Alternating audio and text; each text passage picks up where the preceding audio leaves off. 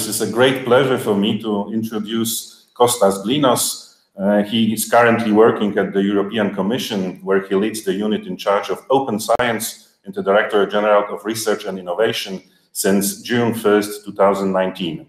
Between 2014 and 2019, he led the unit responsible for EU international cooperation policy in SITI, Science and Technology and Innovation, and for relation with European Economic Area countries, Switzerland, Russia, Western Balkans, Turkey, all of Asia, Australia, and New Zealand. Kostas has been developing EU policies and managing R&D programs in the area of science, technology, and innovation in Brussels since 1991. Policy areas that he dealt with include open science and innovation, collaboration in research, industry-academic interaction, the governance of research commons, public-private partnership, science diplomacy, and international cooperation policy at bilateral and bi-regional levels. Kostas worked at the chemical industry in the United States and Belgium, lectured at the university and carried out research in Greece. He holds a PhD in engineering from the University of Massachusetts, an advanced professional certificate in investment management from Dexter University in the United States. It is my great pleasure to give the virtual floor to you, Kosta. But before that, I remind you that you can ask questions via chat. Please write them down in English. If you are ready, the floor is yours, please. Thank you very much. Thank you very much, Professor. Thank you for the invitation. I'm very glad to be with you today to present you the open science policy. There are some slides that were already put up earlier on. Right. So I'll try to cover the bulk of open science policies in this presentation. Next slide, please.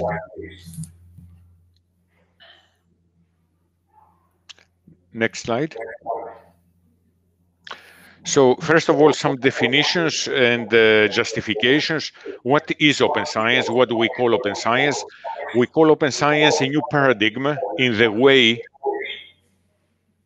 that we are doing research. It is a way in which knowledge, data, tools are shared as early as possible within the research process.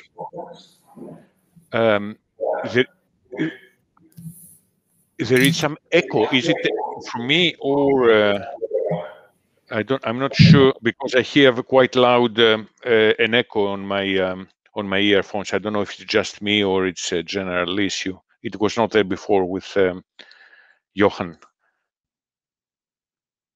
Okay, it has stopped now. So it is a way. So therefore, it's a way of doing research. It is not sharing the product of the research. Is not like finishing a research project and then publishing what you found in the research or publishing your data or your methods. It is sharing it while research is going on.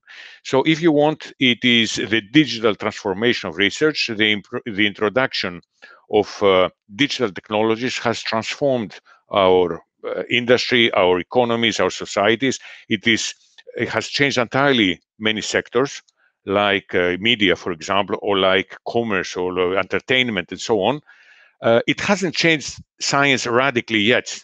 So, of course, it has accelerated science. It has, our scientists use daily digital tools, but the process of science is still at the beginning of being reformed. And when, as we know from other sectors, in order to take advantage really of the digital technologies, you don't need just to apply the old process with the new tools, but finally the process itself is becoming reformed and becomes far more, generally far more efficient. There can be also significant drawbacks. So why are we accelerating this change? Because we think that open science will increase the quality, and I'll give an example in a second, the efficiency of research and innovation, as well as its creativity, the productivity, and it will increase the trust in the science system on behalf of society. So when we're talking about openness, we're talking about openness between all relevant knowledge actors, so openness between researchers, openness between disciplines, which is far more difficult because very often they don't speak the same language. They don't have the same kind of formats, standards for annotating their data. For instance, there are all sorts of practical issues. And we're talking also about openness between science or scientists and citizens or society as a whole. So openness across the board.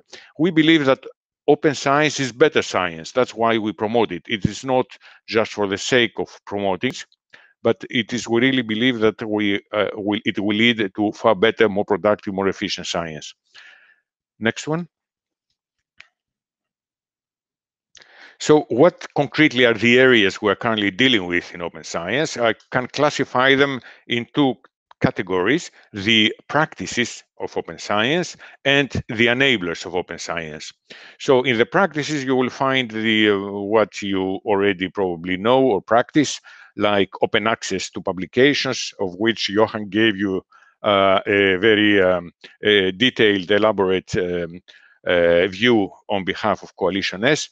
We're talking about the sharing of research data, but also all other research outputs, like software, like algorithms. In some communities, they share lab books, for example, or anything else. Models, for instance, in the climate area, it is extremely important to share the computer models that are being used. It is about making all your outputs and all your data fair, meaning findable, accessible, interoperable, reusable, because it's not enough to open them up. People have to be able to find them.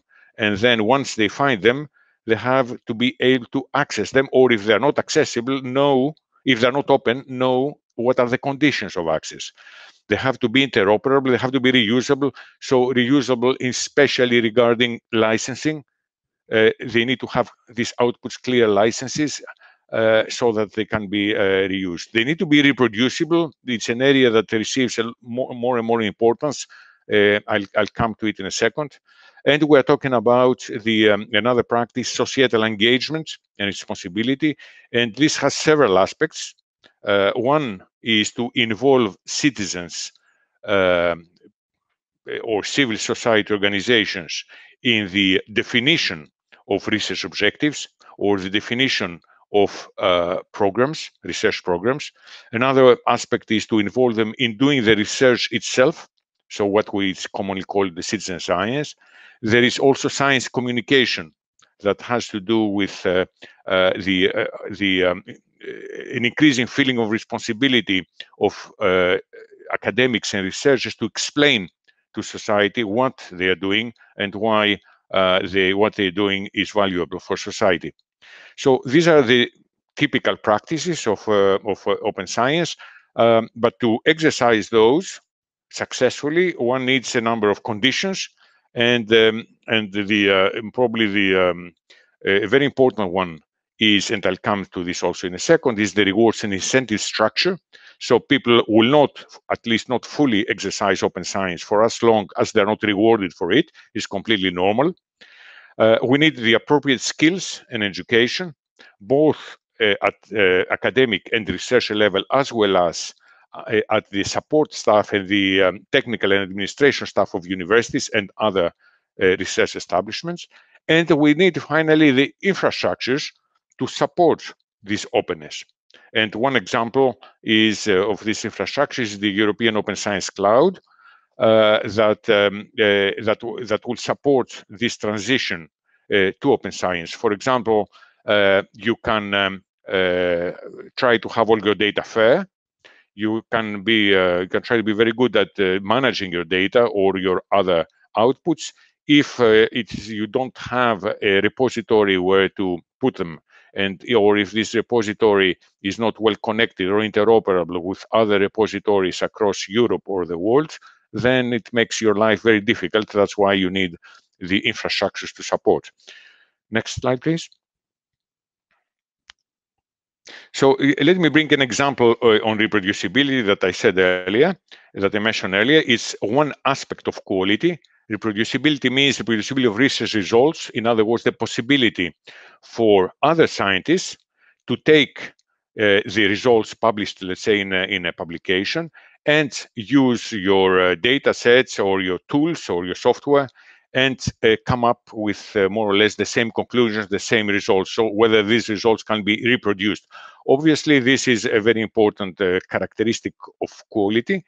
But maybe many of you have heard or have been reading the scientific press that many people talk about the reproducibility crisis for the last 5-10 years. We don't like to call it a crisis. Don't think it's a crisis really, but it is a challenge. In their papers, and this is a relatively old slide, so the papers are quite old, but there are papers demonstrating that, for example, in the health research area, which is a very large area, we spend worldwide, globally, about 300 billion euros per year, that as much as 85% of it, depending on the area, is not reproducible, which means not trusted, is not research that other scientists can build on its results. So, which is tremendous, of course, and it is something that needs a tremendous waste of resources. It needs to be correct. Now, if you look at the reasons, many of these have to do with transparency and openness. For example, in some cases, you have research reports that are not usable because the methods are not available, the codes are not available. The issues of cognitive bias are very important on behalf of researchers. In many cases, people repeat studies because the results of the previous studies were not fully accessible, and therefore they do not know, the scientists repeating, that this was tried and didn't lead anywhere, because there is this publication bias and people do not publish unsuccessful results. In other words, let's say you spend months collecting data in a data set, you spend quite a bit of money, but then this doesn't lead somewhere that it is very appealing, and therefore this is never published, this is never known, so other scientists are condemned to repeat it. And then also waste their time by coming up with dead ends. Very often we have study designs that are not appropriate, and so on. So this is one example in which research quality can be significantly improved by openness in all its aspects, as I described it earlier. And this is increasing. Its importance is increasing worldwide. I was in the last 3 days in the UNESCO meeting on the UNESCO recommendation on open science, and I was impressed to see that reproducibility was discussed among the delegates of 160 countries, and it has made its entry in the future UNESCO recommendation.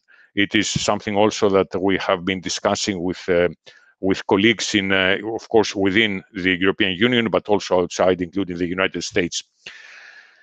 Next slide, please.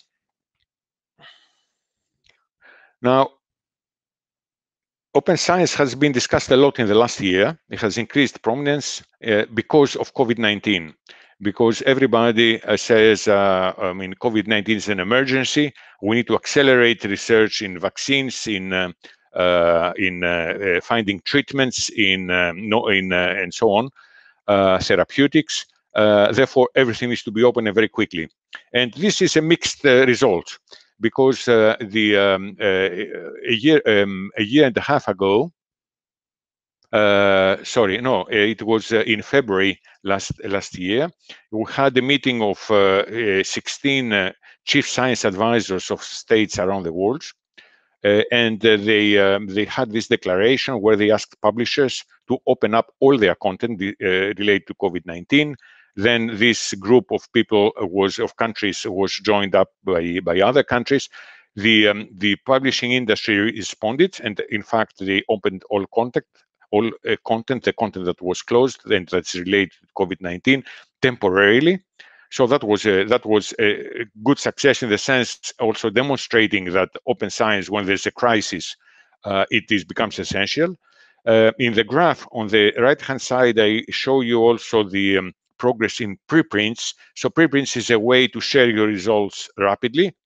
and you see that the slope of the curve in the last couple of years has been increasing. So now we have preprints standing at more than 6%. It's still a low number, but with COVID-19, this increase in slope is due to COVID-19 related papers. In the first 9 months of 2020, we had 192,000 preprints, which is to compare with 226,000 for the full duration of 2020. So we had some increase, some significant increase, but still preprints is a quite low number compared to the overall number of publications as you see in the picture. On the other hand, if you go and look at the publications themselves and to what extent are the data sets open supporting these publications, this has not increased. We don't see an increase in slope in the improvement of this.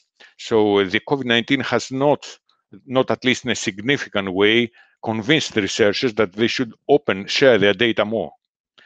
And then, as we very well know, because we have been working very hard in the last more than a year to bring together the European COVID-19 research data platform, interoperability of research data is a major obstacle.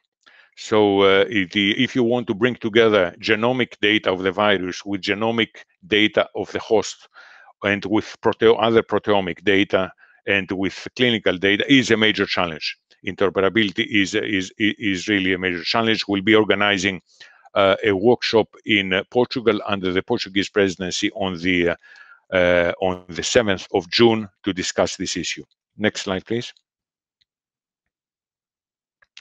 So let me now go to after this general introduction to the ERA communication, which is a communication the Commission published on 30th of September last year, and that it is about a new era and a new European research area for research and innovation, and this has 4 axes, 4 dimensions. One of them is deepening the European research area, and in the deepening part, there is a significant part devoted to open science, and this part has the 4 actions that are foreseen, of which I will be talking in a second. The one is about launching a new publication platform of peer-reviewed open access publishing. This is the kind of diamond publishing, if you want, that I think Johan also talked about earlier on. A second action is to analyze copyright, authors' rights for scientific publications in order to see what differences do we have across European member states and whether the legal environment is appropriate for open access to publications. And if not, what can we do to improve it?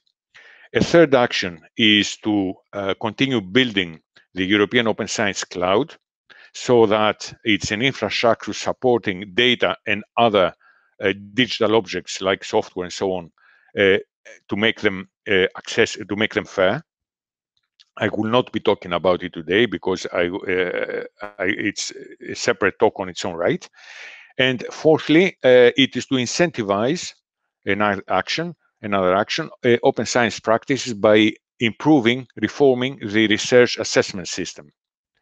There are also a number of actions related to open science in another chapter of the communication, which is called citizen engagement, and that have to do with Europe-wide citizen science campaigns, crowdsourcing platforms to use to access amateur scientists, pan-European hackathons, and mostly all of these in the context of Horizon Europe missions. There is a Plastic Pirates, the citizen science campaign that is being launched now, and that connects to the Clean Oceans mission. Next slide, please. Okay, so let me give you a few news, let's say, about this new publication venue. So the Commission is launching a publication platform, so a journal, if you wish, which will be open to all beneficiaries of Horizon 2020 and Horizon Europe in the future. You will be able to publish there if just one of the authors of the paper has been a beneficiary, and if this is an outcome of the, to some extent at least, of an Horizon project. Why are we doing this? It's a peer review. It's a peer review venue, obviously. Why are we doing this? We are doing this firstly to offer a service to our scientists, to our researchers, to the researchers we are funding, in a service that means that they don't need to worry about open access. By publishing in this journal, automatically their contractual obligations are fulfilled, because the journal is made such that it supports, it complies with all the Horizon Europe and Horizon 2020 in the past conditions. But we are also doing it to give a good example, to walk the talk, as they say, of our open science policy, because it will exemplify what we believe are the good practices in publishing regarding, for example, open peer review. So peer review in the journal will be open, so the names of the reviewers will be known, the review reports will be known, and one will be able to cite the review reports. So the review reports become citable documents in their own right. A very good report can be referenced by others later on, as if it was a kind of a paper. It will be connected, of course, to what the paper it reviewed. And there can be discussion on the platform about the reviews, which they never stop, the reviews. So, I mean, even 2 years later, you want to continue reviewing. Of course, you need, once the paper receives the positive reviews, it will take the label of a peer-reviewed publication, if it passes, of course, this test. The other reason we're doing this is to show this model of diamond publishing, if you want. In other words, where funders or public authorities take the initiative of putting forward journals or platforms of this type. It will cover all disciplines that are, so any discipline, whether it is humanities, social sciences, or physics, or whatever. So it will have structured this to be completely, to cover everything. Next slide, please. Okay, I have talked already about a number of these things. We are helped greatly by an expert scientific advisory board that guides our decisions, our actions. And yes, something that I forgot to say is that this will be a free of charge service to beneficiaries, so it will not cost. I mean, we cover, the commission covers all the costs. There is no cost to the authors. It is fully optional, of course, so you can still publish anywhere you want, but it is just another option you have as a scientist funded by Horizon Europe to publish here. Of course, we have made a contract with F1000 Research to operate the service for us. Next slide, please. Okay, this was launched on the 24th of March, so quite recently. We have now 125 articles that have been submitted. Of those, 46 are published. You can see them on the site, and 5 have passed peer review. There is one, my colleagues put one for me, there's one where Polish researchers are actually involved in the first article that you see there on the right hand of my slide. Next slide, please. So let me come now to this other action included in the ERA communication, which is the research assessment system. This is extremely important for us because for as long as open science and open collaboration are not rewarded, they will be taken up very slowly. So the action is that this year we launch a wide debate among policymakers and stakeholders and coming to a concrete action beginning of next year. Next one, please. So this is not the first time that we address this issue of research assessment. There has been already the Commission recommendation to member states of 2018, or already recommends that member states and research institutions adjust the assessment of their research.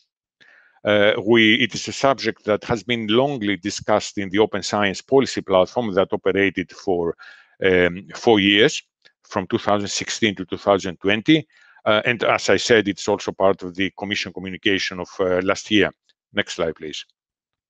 So what is the problem with research assessment? In a nutshell, is that we have the current system, which is dominant. It changes. It already has started changing, but still the dominant system is that the excellence is defined largely on the basis of where researchers publish. So this is the famous GIF, general impact factor, and so it's a reputation-based economy in science, where if you really think about it, it's a bit astonishing, but still where you publish is more important than what you publish, the content of what you publish. We need to go to a system where we have a more composite definition of excellence, where many other aspects are taken into account. The other aspect of this is that the researchers are mainly incentivized today to produce publications, preferably in high GIF journals, and to publish as much as possible. Is this culture of publish or perish that we all know very well. We need to go towards a system that also incentivizes researchers to share the knowledge, to share data they produced early and openly, and to collaborate and be rewarded for that. Of course, it's a very different situation depending on the discipline. We have different research cultures, and the system needs to be adjusted to that. We need a system also that is not purely quantitative, but we use also qualitative as well as quantitative metrics. And the system today finally rewards mainly individual competing scientists. We need to find a way to reward teamwork and collaboration. Next one, please. So, as I said, we are carrying out wide-ranging consultations. We had a meeting with 110 stakeholders in mid-March. We are consulting the member states. We are consulting universities, research centers, many other stakeholders. We are intending to publish a green paper, so say what we actually intend to do about October to November this year, and come up with launch an action for reforming the system beginning of next year under the French presidency of the European Union. Next one. So the last part of my talk relates to open science under Horizon Europe. And I will do it very shortly because I'm running out of time. So since 2008, we have introduced elements of open science in the framework programs. In the beginning, it was open access to publications as a pilot, then it became an obligation.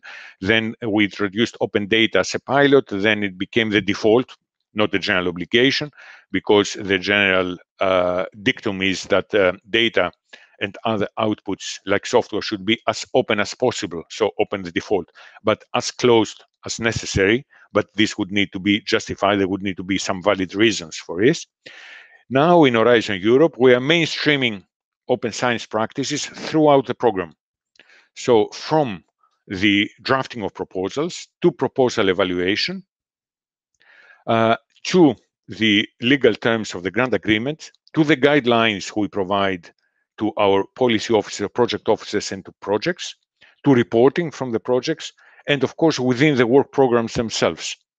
So for example, in the evaluation, the open science practices will be evaluated under the excellence criterion, because open science, we said that it has to do with a method, an approach of doing research, therefore has to be evaluated under the methodology of a project. To some extent, it will be evaluated also under the implementation criterion of evaluation, which has to do with the consortium. Therefore, we look at CVs, I mean, our evaluators look at CVs, and therefore track records in sharing, in having a positive attitude and having sharing your data, sharing your software, sharing your publications, so on with others, will be appreciated. Will be a lot of attention to research data management, and will become much more deep in what we request from data management plans that will be an obligatory deliverable of projects within 6 months, and that elements of the data management aspects will be also evaluated as part of the proposal. I have now a few more slides which relate to open data and openness of other outputs, as well as research data management and fair outputs, as well as to the open access obligations that in Horizon Europe that are taken. Next slide, please. And this is probably the last slide I'll show. So open access to Horizon Europe takes a big step forward, because now have no more embargoes. So immediate open access. All papers or AAMs, authorized manuscripts, need to be deposited in a trusted repository immediately at the latest upon publication. The authors need to retain sufficient intellectual property rights so that they can open up their publications. We recommend open licenses like CC BY, except for books or long text formats, of which we allow also other licenses. They can publish where they want, but under these conditions, and if they publish in a hybrid journals, which is quite a bit of journals, they can do it if they want, of course, but we are not going to be reimbursing article processing charges, because we do not want to fund the existing subscription-based system, and this perpetuates the current publishing system. The previous presenter, I talked in quite some depth, I guess, about these issues. So I think I can stop here and take up your questions. Thank you. Thank you very much, Kostas, for a very interesting presentation, clear and precise. There are a few questions to you. Maybe I will read them and then give you the time to answer, okay? Yeah. The authorities of our universities are reluctant to introduce institutional open access policies obliging academics to share publication and data in the open manner.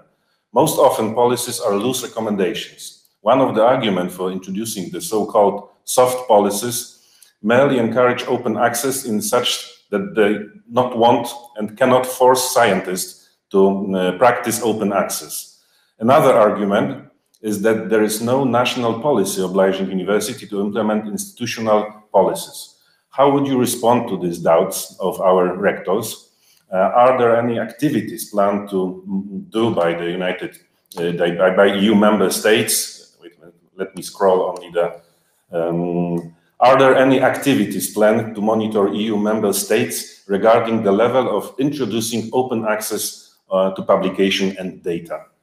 Could you comment, please? Yes, absolutely. Yes, that's this good point, good question. So the funders, we believe, have a very important role to play. So the universities. Many universities are indeed reluctant to mandate, to oblige all their staff, all their researchers to publish open access. There is the principle of scientific freedom, and that you should be able to publish anywhere you want. A funder, however, has the right and the authority to say what is an eligible expense, where she or he wants to spend their money. So we see this is why Coalition S is composed of funders. It is not composed of institutions or or governments. So to the extent that, and I'm not sure about this, what the situation is in Poland with respect to your national funders, but to the extent that funders adopt such policies, then then the open access movement will gain in momentum. It's already quite significant and has been progressing over the years a lot, but I think it will accelerate. We do follow what EU member states are doing. I talked very briefly in the beginning of my talk about the 2018 recommendation to member states. We have the obligation of following these up.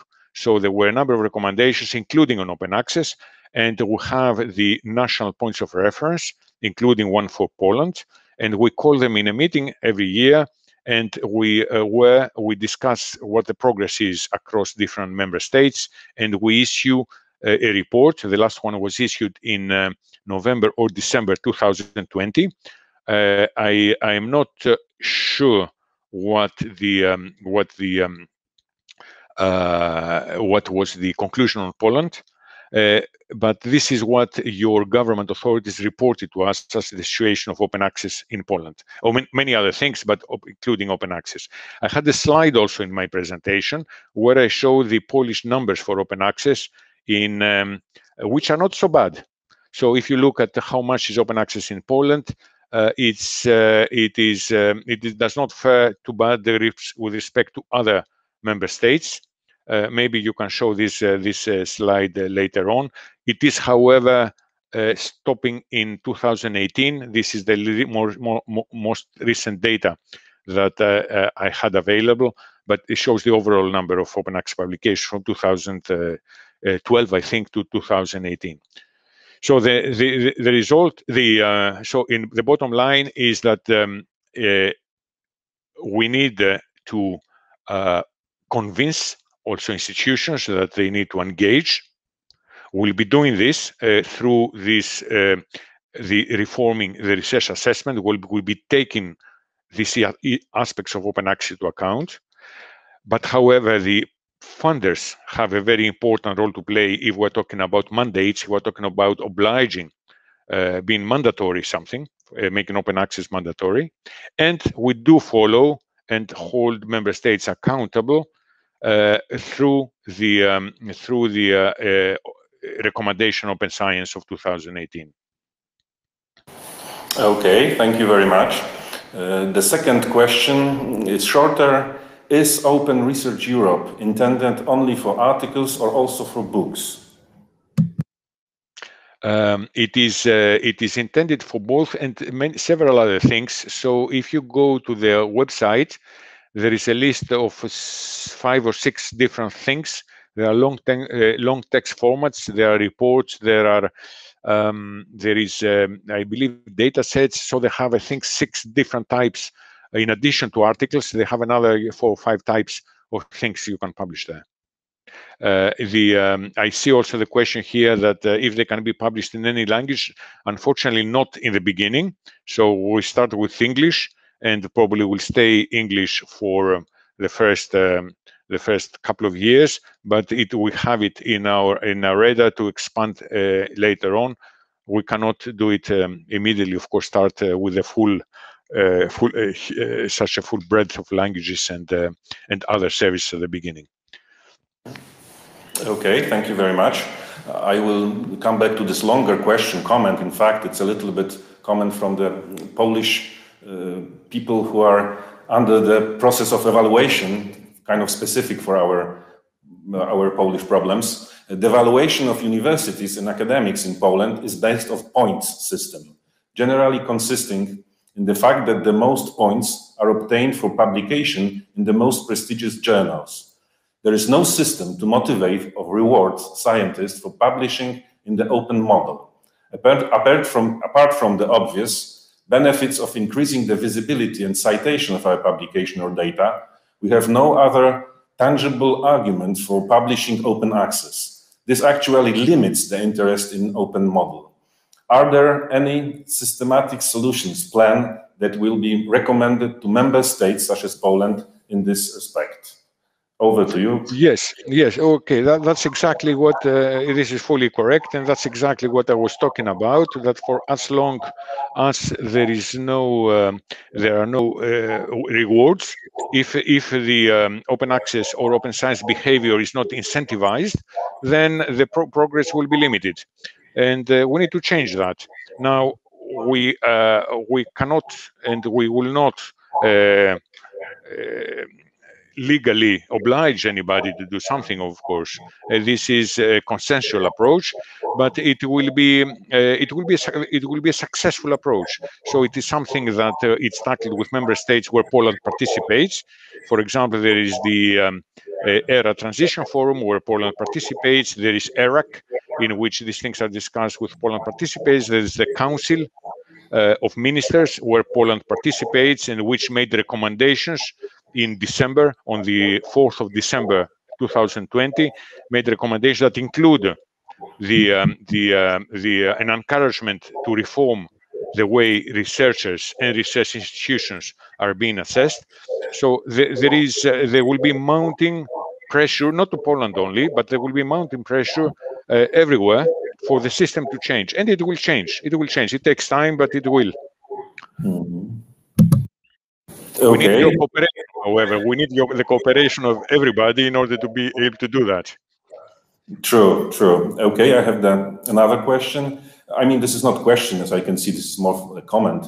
In the context of European Open Science Cloud and COVID-19 related open science activities in Poland and EU, it is worth mentioning COVID-19 data portal and various infrastructure possibilities to support data sharing, analysis tools, more on and so on. Could you just say a word? Yeah, definitely. This is what I mentioned at the beginning, at the early part of my talk, when I give you an example of data sharing through the COVID-19 data platform or portal. And I mentioned it a bit in a negative way, because I said we have encountered many problems of interoperability. But it is indeed a great success, in the sense that this data sharing platform was put together within 20 days. It would have taken a project of 3 years in normal times. But due to the pandemic, people worked extremely quickly and day and night. And we will launch it already on the 20th of April. And today it's used by I don't remember the exact numbers, but maybe 170 countries. So most countries around the world who have 70,000 researchers of vaccines, genomics, and so on using the platform, who have 500,000 sequences, data, or yeah, I think something like this, 500,000 sequences of the virus genome that are openly accessible on the platform. So it is indeed a great success. Okay, thank you very much. And the next question, I'm familiar with it. We have lots of data collecting for genomic data from medical purposes, and the data increases exponentially. And the question here is, are there reasonable limits to open access to genomic data of research participants? Are there going to be, I guess, technical limits also? I don't think there will be technical limits, because I don't think the volume of information is such that will be prohibitive. I cannot have an authoritative answer to this, but I think if we compare about let's say with astronomy, and what the square kilometer array will produce, which is exabytes per week or something like that, or if we compare to what the cryptocurrencies consume in terms of data and electricity, therefore, I think this is not so significant. It is significant, but this is not something that would stop open sharing. Okay. But, however, there are issues related to personal data. So if we're talking about the genome of people, not of the virus or something else, but of people, then of course there are personal data protection issues, but there are technical ways to address that. Yes, okay, thank you very much. There is another question. Only the part of research teams are funded by National Science Center, the coalition as funder. Most of the researchers is funded by the university budget. So maybe the accessibility of some services will be not that easy. It means that what I said about the funders having an important role to play in putting the right conditions in terms of open science or open access. It is in Poland, it's a bit different, if I understand correctly, the statements, because the majority is not competitive funding by funders, but it's funded by the universities themselves. Is this right? I am not quite sure actually what the author meant by these questions, but yeah, if it's true, if it is true the way I interpret it, then indeed this makes it more important for Poland that the universities have also mandate a number of conditions in the policies they have towards their staff. Okay, thank you. I can see here on the chat window that Dr. Anna Wałek said yes, it's true. So we believe the answer was accepted, yes, by the audience. Okay.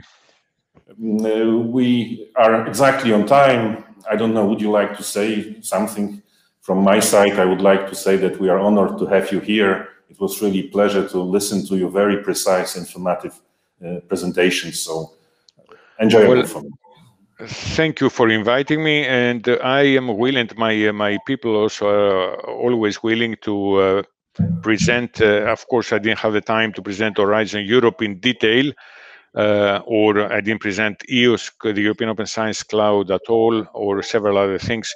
So you were always very willing to come and discuss with you. Thank you very much. I can see Rector Wiszewski. Przemek, over to you. Thank you very much, Kostas and Krzysztof. That was very enjoyable. And I think that we are a step farther than after the last lecture, because the question of openness is not only a publication, but open science as a part of social life. And I'm especially aware that in discussions about the openness of the science, well, focus is always on the science, and humanities and culture is sometimes, well, back in minds maybe, but not as important as scientific results of research. So I'm especially interested in the development of the project in those areas, but we will see. I cross my fingers that not only science, but also humanities and social sciences will be on your radar. Thank you very much, both of you. That was truly enjoyable. Thank you.